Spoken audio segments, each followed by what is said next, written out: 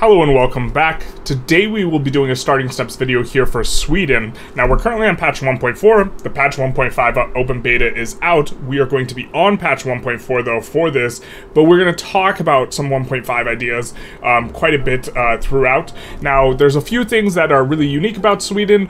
First of all, it's going to be kind of one of the main features of the early portion of this run, or perhaps the run itself, and that's going to be forming Scandinavia. You do have a nice little formable. Also, you start off with a subject, and the subject is in a personal union. So if either you or the subject abandon, monarchism, you will split, and you will no longer have them as a subject, and you want to have them as a subject for the purposes of forming Scandinavia. So this is kind of the first and major big feature. Also fairly unique to that, or not unique to them, but a feature that's really important to note is they start with a moderate in their landowner slot, which is important.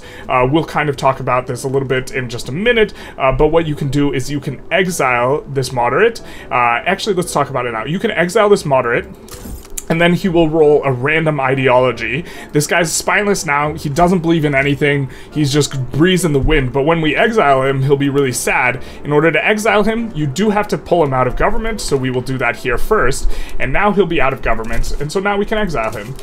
Once we exile him, he will be spineless. Notably, we start off with a general and a navy guy. If one of these guys is a landowner and they are popular, they are very likely to become the new leader of the IG when we exile this guy. So what you can do here in order to try and massage your IG start is you can take a look and be like, positivist, why not? And you can take a look for someone who is a landowner that has an ideology you like and recruit him, especially if he is positive, a positive popularity. We're not really seeing what we want, so let's just talk about this moderate business where you can exile this guy, and once you exile him, he grows a spine, and now he believes in something. Now he's a traditionalist, and what you do, this can roll anything. It doesn't roll with the standard landowner rating or weighting. When you exile someone who is a moderate, they can just roll anything. So you can roll, a Republican who will want you to get you on to not Council Republic, but you can roll a Republican who's anti-monarchical. You can roll, notably, also a market liberal. And so one of the starting things for this run, if you want it to be as explosive as possible, is continuing to re-roll this until you get a market liberal. And then let's pretend this guy's a market liberal, so we'll talk about exactly how you do.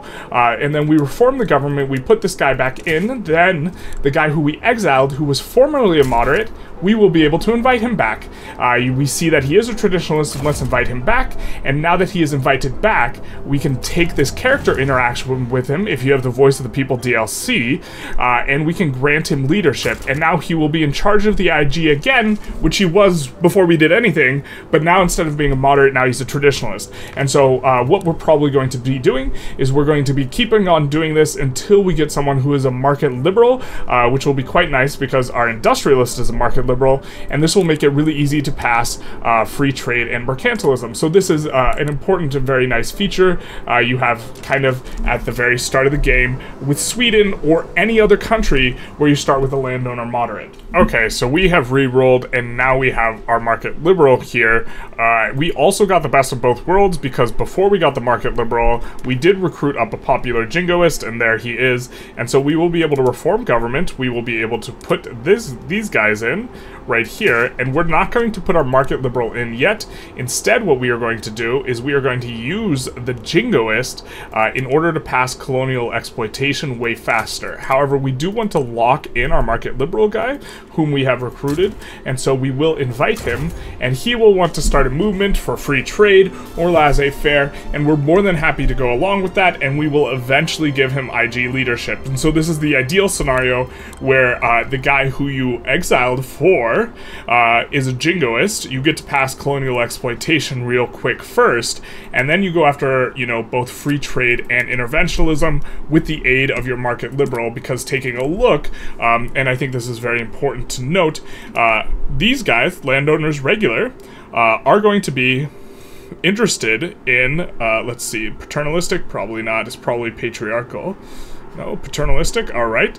They are going to be interested in notably kinds of economic systems like we see down here, like isolationism and mercantilism, economic system. They don't like laissez-faire and this sort of thing. However, when an IG leader is of a certain ideology, the ideology overwrites the preferences of the interest group itself, and so when the market liberal is in charge instead of the jingoist, this will say market liberal, and it will override it. And so this is an important kind of thing, and this is the fundamentally the strongest way you could start, because it's going to make your law passes a little easier, at least initially, but is overall not that important because, you know, Sweden does start off with pretty good laws, interventionism's pretty good, oligarchy's decent, we're probably going to stick on it for a little bit, especially because we want to stay monarchical.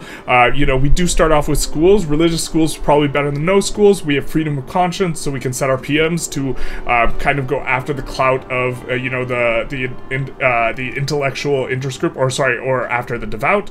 And you know, we have rights of assembly for start, which is really nice because that means we're going to be able to go guaranteed libs a lot easier. So we do start off with a really good situation in regards to our laws, but starting in this way, you know, to try and get the perfect IG leader is going to make the run a little bit easier. And it's very important to note you can do this with anyone who starts out with a moderate leader, unless they are unless they have closed borders. If you have closed borders specifically, you will not be able to re-invite the interest group leader whom you exiled, unfortunately.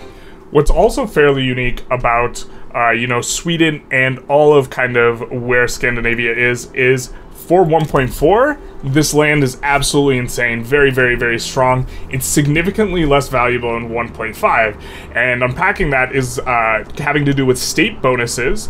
So right now in 1.4, they're very strong because of state bonuses, because logging industry throughput, of which, you know, we see it some in Finland, we see some in Sweden, is extraordinarily strong, and iron mine building throughput is also extraordinarily strong. However, coming into patch 1.5, you will want to build local economies, so you'll want to build everything in one place, and Sweden and all of, you know, kind of Scandinavia suffers from really not having a lot of coal, and also not having a lot of coal in areas where they have their iron mines, specifically iron mines with really good bonuses. Like, I think Denmark doesn't even have that much coal, or any coal. It's just this one state which has a level 8 coal mine, and you really want to have coal and iron together so that you can build local economies. Like, so for example, Wallonia is a very strong state because they have all of this together, although I think it has sulfur in 1.5 as well, so I think it's even better in 1.5. This is an example of having every mining here in Silesia, and so right now in 1.4 it's really, really good because the two most important industries early on are going to be iron and wood, but it's going to be significantly worse in 1.5 where you want to have local economies and you really want to have, you know, that coal together with your wood and iron. Okay, for our starting resources, diplomacy, we actually have a really nice situation where we can have, you know, a bunch of rivalries all in kind of these middling German states. If we come in diplomatic actions and we have assigned a rivalry to a bunch of these guys, which gives us an absolute ton of influence, and then we're turning around and using that influence in order to improve relations with kind of all the major powers that might, you know, meddle with us. And we will also be having, on top of that, the plus 25% infamy decay. So that's pretty nice for that. For our authority, we have, of course, done the authority trick, which allows us to assign a little bit more by increasing government wages, and we have assigned down these consumption taxes, which are generating us the most money, which is liquor, services, luxury, furniture, and wine. We would, if these didn't generate the most money, and we still could do fish, which still generates a lot of money. Fish actually generates more money, but we're not going to do fish because we want to tax the upper rung pops. It's not absolutely essential that we extract as much from possible, but, you know, fish is actually extraordinarily attractive for us specifically. So maybe you could go fish. I mean, actually, fish just looks absolutely insane. Does it look... No... But we have to get rid of services to tax fish, so I don't like it. So we'll just keep in on the services. All the other things equal, you do want to tax upper rung pops as much as possible, but taxing fish here will give you a little bit more money, at least at the start of the game here for us. But we have put this in, and we are also using 4 edicts currently, and those edicts are, we are encouraging road maintenance in both Norrland and Svealand, and then in Svealand we are going to build all of our manufacturing up here, and in Norrland we are going to build the resource industries here with the iron mines and the logging camps. And so by putting down the edict for encouraging for road maintenance, we get a little bit of infrastructure, but we're mainly concerned with the state construction efficiency for now. This is going to fall off relatively quickly, and then for this we do want the manufacturing industry's throughput. For technology, we are kind of making a rush for railways because we do have kind of all the good society tech we need, and so this is going to be kind of what's most effective. I suppose you could go for water to boiler as a little bit of a deviation, but we don't have, you know, the most infrastructure available. Even with our edicts down and construction sectors, which we haven't even put in yet, we'll take some of this as well. So speaking of, we are going to add some construction sectors as well. We are going to add 2 in Norrland here and another one in Svealand. They will be evenly mixed now. They will take some infrastructure, and after this we are going to want to start cranking all of the resource industries up quite a little bit here in order to start kind of coming into things. And so we'll probably do 2 logging camps, and then we'll take a look at PMs here. Anytime you're starting a new game, it is important to check your PMs because generally you're not using the most efficient PMs. For example, we see we're not on craftsman sewing, and we would really want to be on craftsman sewing. This just involves us actively trading for silk, but we also see we're not even on dye workshops, and this is a very critical one because we want our ownership to all switch from merchant guilds to privately owned, and by switching to dye workshops it does switch to privately owned, so we're going to need to import both silk and dyes, and we will do that before we unpause. It is also important, anytime you see that you are on state-run churches, if you want the devout to be powerful, you stick on this one. If you want the Intelligentsia to be powerful, which is what we want, you swap over. We will need to build another university. Philosophy departments also swap to the wrong direction a lot of times. I believe our capital is in Svealand here, and so we will probably be looking to add another university here in order to try and trigger the event, although the event might be already triggered for us because I think we are on the next tech. I think we already have empiricism, but we do want to be on cargo port. We see that the other ones are looking pretty good, and fish notably is almost always on being I think for everyone it starts merchant guild owned when you can choose to have it be privately owned, so you will want to do this. We do see that our logging camps are big nice already on sawmills, so this is going to be tremendous, and we're going to double check butchering tools are going to be needed for the livestock, and that's kind of everything that might be a little bit amiss from start. So we're about ready to unpause here. Okay, so the last thing we need to think about is where we want our strategic interest. As far as expansion goes, I'm thinking we actually want to dominion both Denmark and Lubeck here in order to get the absolute max for the Scandinavia formation. Of course, we do need to transfer Finland as well at some point, and so this is going to require a couple things. First of all, we have to be strong enough to fight Prussia in order to go after Lubeck because Prussia is very likely to defend them, and so we either have to do that or wait for Prussia to be occupied. But we will damage relations with them to start, and we will rival. Actually, let's just rival them instead. Although I guess we don't want them joining a bunch of plays against us because we're rivaling them, so maybe we don't want to. The second thing of note is Denmark, who we can either rival and make sure we dominion them, but we can't do it immediately because they are a minor power, we are a minor power, we have to be 1 power rank above them, and so where we'll probably turn for our first expansion is going to be here for Zulu or Gaza, looking to get into, starting to get into Transvaal and Orania, or we could go after, Brunei, something like this. But the point is we want to make a meaningful expansion spot, and if we are going to dominion anyone, since we are a minor power, they cannot be, relatively large. So, for example, Bolivia, one of the best places to go for earlier, we're not going to be able to do it because we're a minor power, and they're a minor power, we have to be at least a major power. But we have declared an interest in South Africa, so we will take an unpause and be on our way here. So it looks like our ruler just died. I don't know if this is something that's destined to happen at the very beginning of the game. If it's not, now we have an Intelligentsia guy in charge, so this is just going to kind of shift things around a little bit in terms of who we can put in power. But it's already looking like maybe the market liberal is not going to be all that useful. We could reform this here, but I don't think we're going to want to do that just yet. I think we're going to want to get colonial exploitation finished, and then maybe use the market liberal landowner just for the purpose of doing movements, because we are are more legitimate without him than with him. But maybe we can cook something up in terms of a reformed government that looks something a little bit like... so we need the Intelligentsia in, likely, because we're monarchy. But if we could do something like this and be relatively legitimate, which I guess we kind of are, once we put the market liberal in charge here, we will have 40-ish% pass rate, you know, in order to get in free trade and this type of thing. We are going after Transvaal here. I guess we're going to put in some war reparations and ban slavery as well. Which makes them, or sorry, we're going after Zulu, but this is going to make it likely that they back down here. And so, which is generally preferable, and if not, we'll just be landing them, and most notably, we're puppeting them instead of dominioning them, so we can go directly for Transvaal and Orania instead of needing to annex them first. So we managed to jump up to being a major power, so now we can go after several other people. The Peru-Bolivia dominioning is timely before they unite, in which case it will cost like twice the infamy, so we're gonna go for them first. This might be just about the very smallest you can be and go for Peru-Bolivia. Also, in regards to the construction queue, what we are going to be doing is we're going to be, you know, constructing everything that is in the kind of the construction sector chain. So we are going to be building a ton of tools. We're going to be importing the fabric, and we're going to be building wood and iron. It's possible that in 1.5 you actually want to build local fabric, but I haven't really explored this idea too much. But for now, we're going to stick to importing the agrarian stuff fairly aggressively.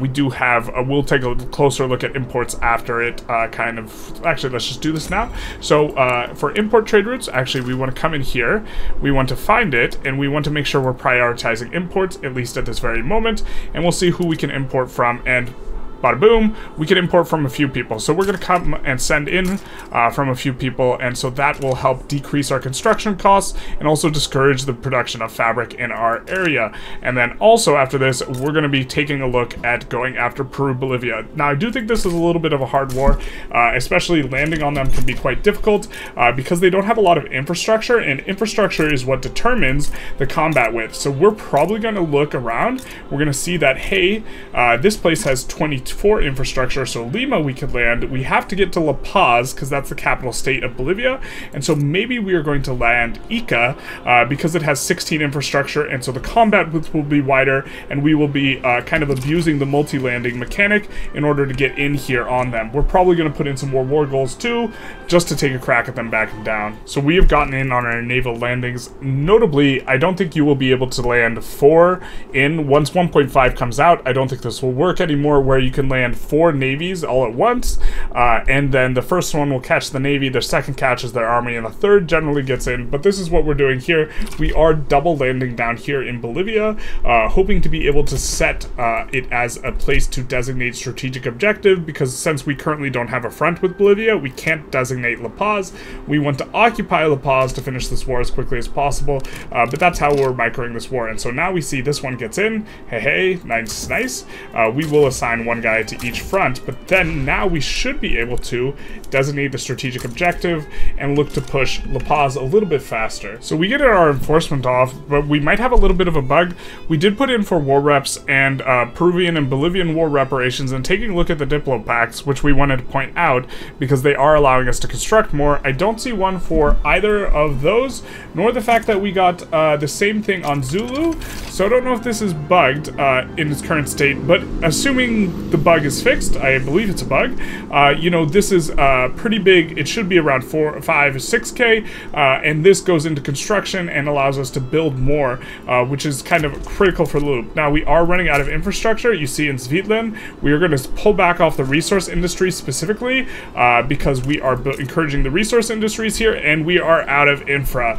We are at 19 out of 18. We are almost out here. We will be out after we build this next construction sector, so you know, it's definitely not nice. We've also kind of not done the best on this front in terms of the law passing, kind of been a little bit slow, but I think we'll expand out the coal mines because we did also get the very important, you know, atmospheric engine pump, which we can't turn on just yet, but it will be very useful for us expanding these. Next up, we do have coming in, it will be mechanical tools, and we could look to not turn on the atmospheric engine pump just yet, for the purpose of trying to get railroads just a little bit faster, because if you have mechanical tools already researched, the way it will work is you will get an event that allows you to get some tech spread on railways, but I think we're just going to turn on the thing and then go get the tech spread or the tech bonus to water to boiler, which I think we're going to do just after railways anyways. So as we were taking a closer look at the unification, we saw that this is in fact a major unification. I was under the impression for whatever reason it was a minor unification, in which case we can do the rest of this diplomatically. We're just going to have to release Finland, and we're going to have to make sure our relations with Denmark are good instead of bad, and so we are going to look to rake back or find some influence somewhere, and then we are going to look to improve relations with these guys. We don't really have to worry too much about Hanover. Netherlands might try and thumb our pie, but we'll just kind of rival them as well here. I think they're probably a fine rival. Maybe someone would be a little bit not. They're pretty much a pushover, and we're going to use this in order to improve relations both with Denmark, and we are going to look to improve relations with Lubeck, who we have been damaging relations with, but we want to stop and start improving relations with them. We just need to get them into our customs union and get relations really high, and then we should be able to, you know, go for unification. But we will have to do something about this Russia situation. We're going to need to find a way to get them to release the Grand Duchy of Finland, although this is also coming in. This is also a personal union, so if for whatever reason they get off monarchy, which they don't usually early, they would just release them on their own. So we finally managed to get colonial exploitation. Unfortunately, we kind of low-rolled, you know, several rolls on that. We've been doing it since, you know, the beginning with a pretty high % chance. We've been stuck at it for a while, and all of Kenya's kind of been gotten, which is unfortunate. We won't have that area of ingress that way, so we're just going to delete our interest in Zanj. Actually, maybe we'll go after Madagascar this run, but fortunately, we did go after Orania here, so we will have 2 spots with which to start colonizing. Colonization speed is based on your total incorporated pops, or sorry, yeah, your total incorporated pops, which for Sweden is quite low. Sweden does have population problems as kind of one of the main fixtures of like what's wrong kind of with your start, and so we don't get to colonize very fast anyways, but it's not too big a deal, and so we'll just continue on our way. We did reform the government a little bit, and now that we've passed this, we do have a movement for enact free trade. Unfortunately, it doesn't have much support, so what we could do is we can probably just, let's reform the government a little bit. Let's do this, which of course is super illegitimate. And now, let's come back to this boyo. We didn't forget about you, man. And we are going to grant him leadership, so now he's in charge of this. And so I think what we can do is we can do a relatively, yeah, this will be fairly legitimate. And we have 2 market libs in, and so we'll get a 40% kind of pass speed on free trade here. So we're going to want to go free trade. It's going to make everyone happy. Big nice. And so we still are getting use out of our market liberal guy here, even if it's not, you know, the absolute biggest use we possibly could get out of him. This is the event I was talking about earlier, the atmospheric engine. It requires you have a certain employment level and also profitability on your mines after using the atmospheric engine pump technology. And what we will see is it's going to give us the choice between throughput, which is not that great, and progress on a tech. And we're going to choose water tube boiler. However, if you have already finished mechanical tools, you can get this progress on railways. And so if you're trying to get railways absolutely as fast as possible, what you can do is juggle and make sure that you do not proc this event. That way you will get the progress on the railroads after you get mechanical tools. However, we're not that concerned about it. We're going to be going water tube boiler after railways anyways.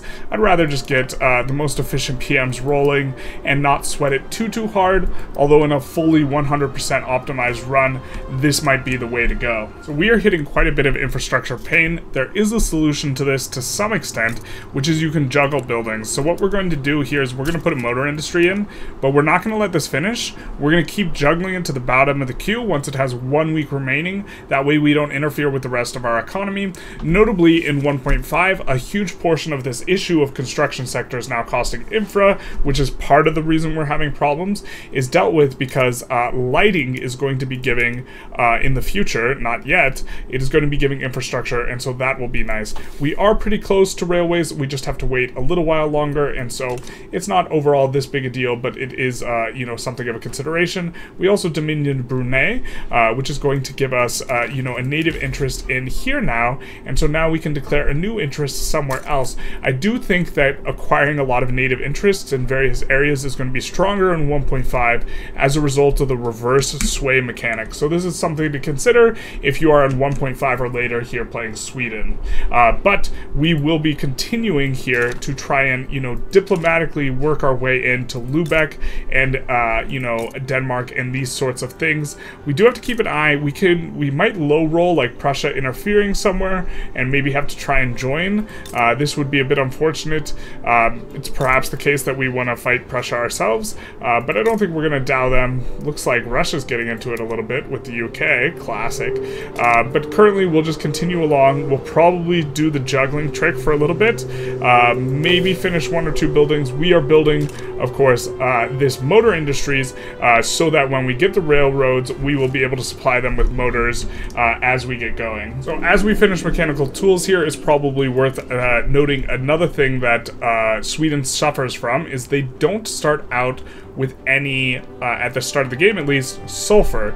And so while we can get sulfur after we annex Brunei here later, I think we're going to take a look at one of a better place to kind of go for it, or maybe try and get it in the near future. We probably don't need this Zanj thing, so we're going to come in here, and I just want to point out that Sind is a really, really nice place for sulfur. I think what we're going to do now, though, is we're just going to import it in order to use our PMs, and so we're going to take a look.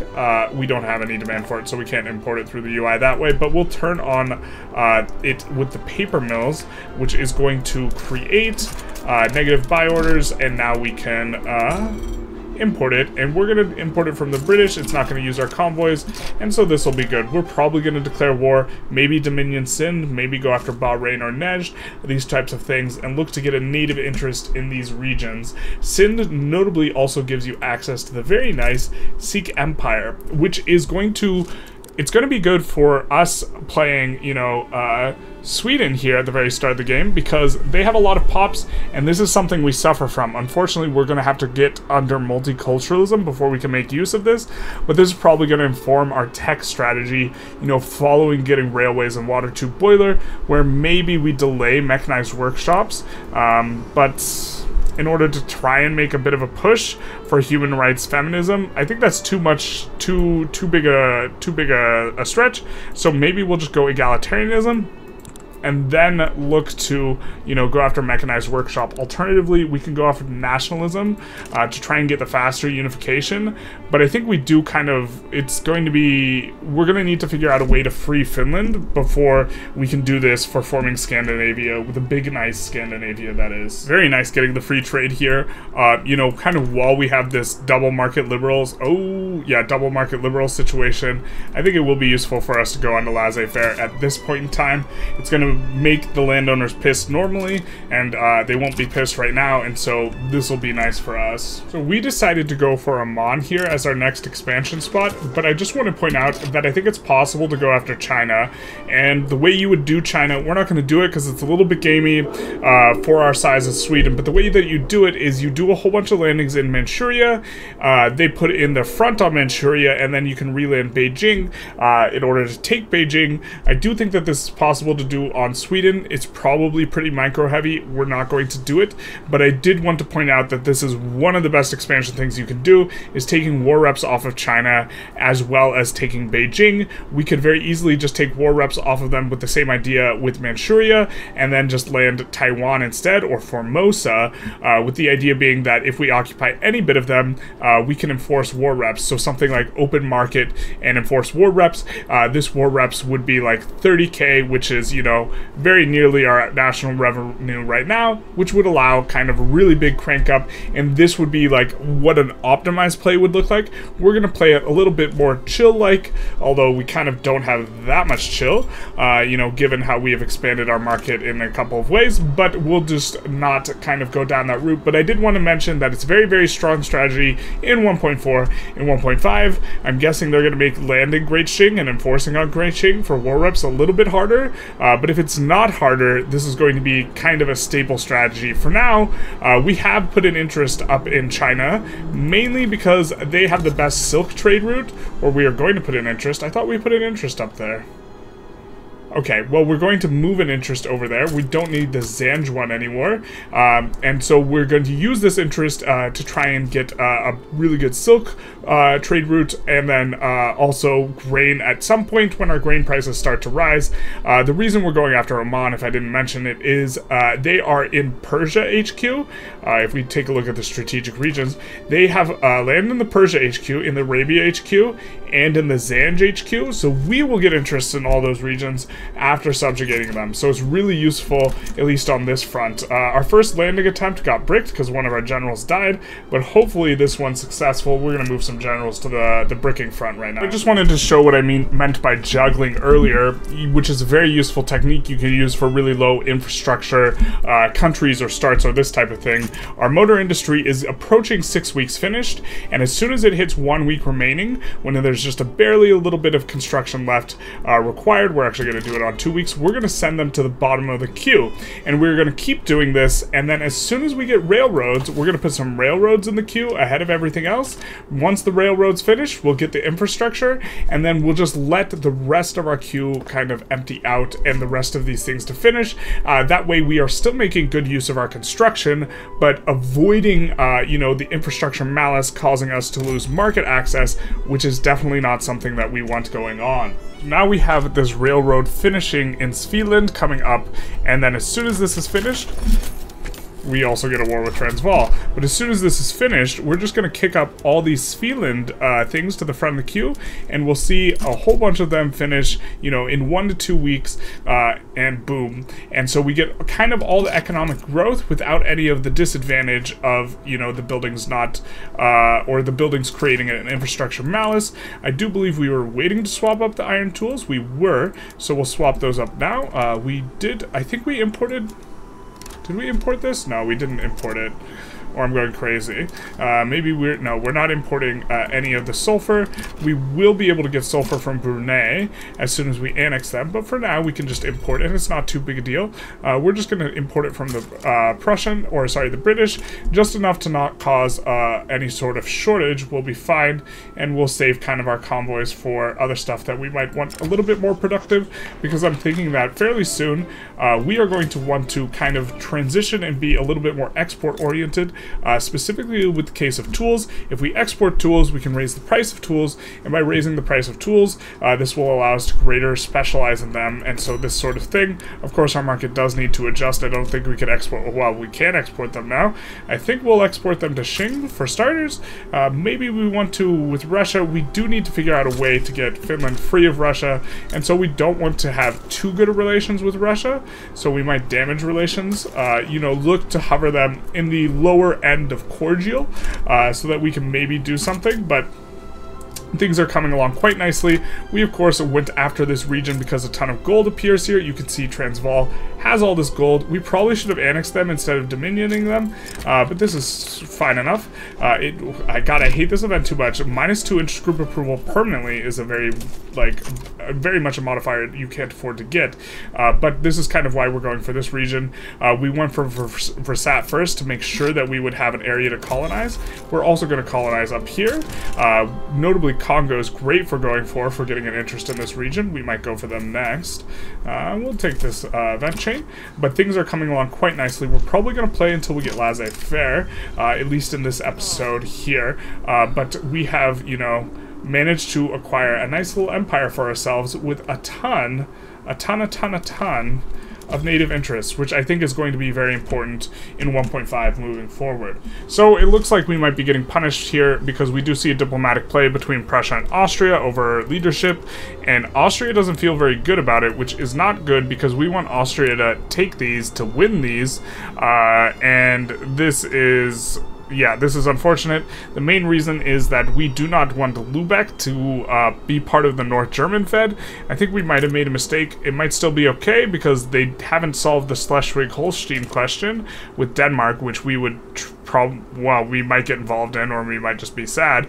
But what we would look to do is try and have Lubeck in part of our customs union for the purposes of forming Scandinavia.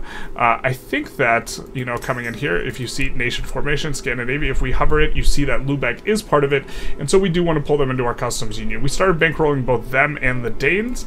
I think we're going to adjust our strategy a little bit and have the next tech we go for, instead of egalitarianism, be nationalism, and then egalitarianism, both of which are, you know, very, very good. But I think that we're really hoping the North German Fed doesn't form. I don't think it can form until the Schleswig-Holstein question has been solved, which it hasn't. But if Prussia just turns around and declares on Schleswig-Holstein, then that would definitely feel bad for our dreams of a massive Scandinavia. Well, in terms of how this is shaking out, it's looking pretty good for us, you know, because Russia joined Austria, France joined Prussia. But my guess, based on how things are unfolding currently, is that France is not helping very much. I guess we'll see how this shakes out, but if the North German Fed can't form, then we'd have to worry a whole lot less about, you know, making sure that we get kind of the northern portions of Scandinavia here. So, I'm not sure I mentioned it, but we did go after Marina Kingdom in one of our wars. Notably, it has a whole lot of coal. I don't think this is the best expansion spot, but I think it's a really solid one, and I don't go for it very often, so we took that as well. We just finished going on to Laissez-faire, which is going to be nice. We are really going to be able to crank up construction quite a lot on the back of this. I think we're going to put it in now. You know, this kind of puts us in a fairly good spot for cranking up. And then once we get more construction sectors, we'll have a ton of buy orders for both iron and wood.